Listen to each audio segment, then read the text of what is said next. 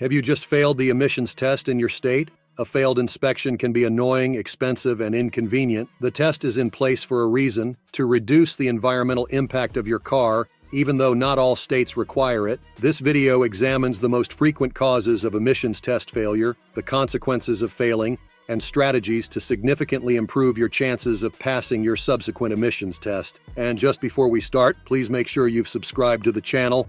Bad fuel injector. You may have an excessively rich air-fuel mixture if your fuel injector has failed or is not functioning as the engineers intended. Your car will produce more carbon dioxide than usual if there is an excess of fuel that is not burned during a typical combustion cycle. This carbon dioxide will then be released as soon as it exits your tailpipe. There's no doubt that an emissions test will reveal this.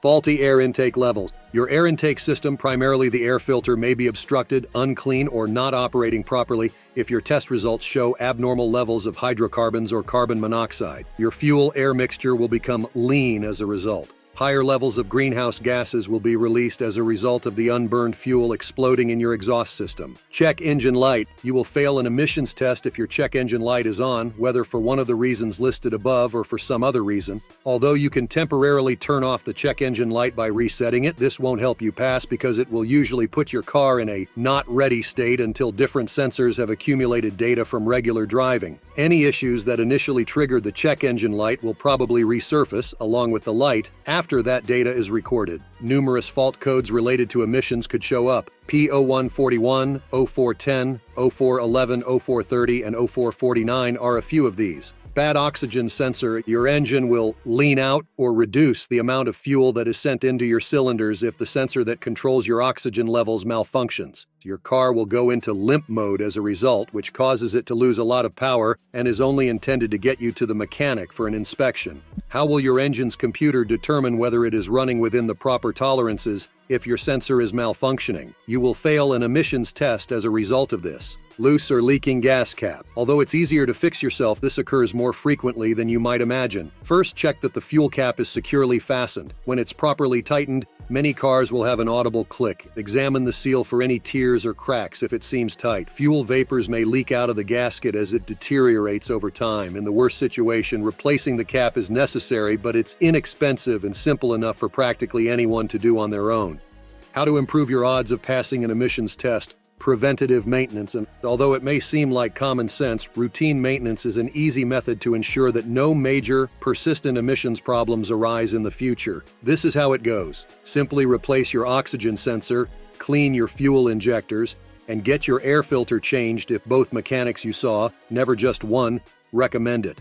Warm up your car before driving. Before you speed out of the driveway or parking lot, turn on your car and let it idle for a while. Simply drive slowly out of the parking lot and onto the main drag when you're ready to leave. As you enjoy your morning coffee, let the car accelerate however it pleases and allow the transmission to gradually warm up. Follow emissions recommendation.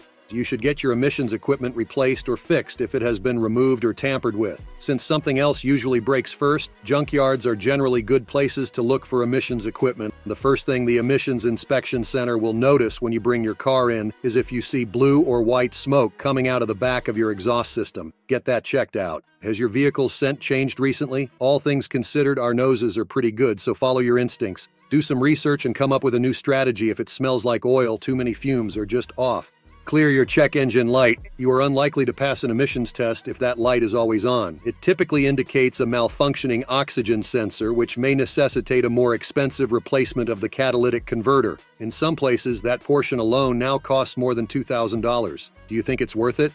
Check coolant levels. Your cooling system will have to work harder than usual because the test is conducted while the vehicle is stationary, which prevents airflow from flowing in and out of the engine bay as it normally would. You can probably see where this is going, but your engine won't cool down sufficiently if your coolant is dirty. Emissions may increase as a result. Change your oil. You should change your oil before you go in for an emissions inspection if you're getting close to the 5,000, 7,000 mile mark. If dirty oil gets into your crankcase, it contains even more pollutants and particulates that will be visible in your emissions. You are less likely to be burning off chemicals that the emissions inspectors will notice if you get your oil changed. Check fuel levels. Insufficient gas in your tank may cause your fuel pump to become exposed. This implies that vapors rather than just liquid fuel may enter the fuel line. You will fail the test if your combustion process produces more vapors than is typically expected.